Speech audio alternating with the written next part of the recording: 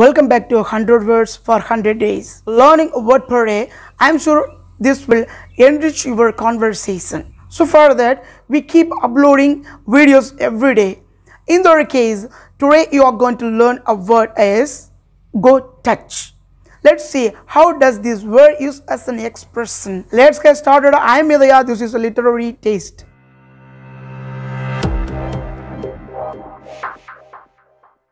What does it mean by go touch? Today I'm not going to give you a sample sentence. Instead of that, I'm gonna show you a video. Therefrom you can find the exact meaning of the word. Salad, and then Gio and I can just split the rest. I didn't bring enough cash. Why wouldn't you bring cash? I'm sorry. Okay, how about I pay for Gio, then he gives you his cash, and then I still put in for the tip. Yeah.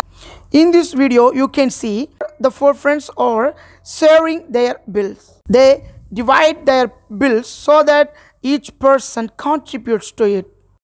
Have you seen this? What do you think this means? Here in this restaurant, they are splitting their bills. They are gonna pay individually what they have eaten.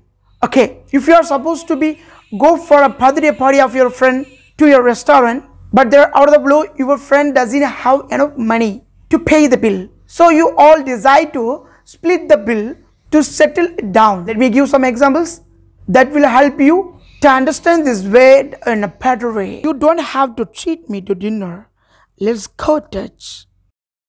I don't want to pay for my ticket. Let's go touch.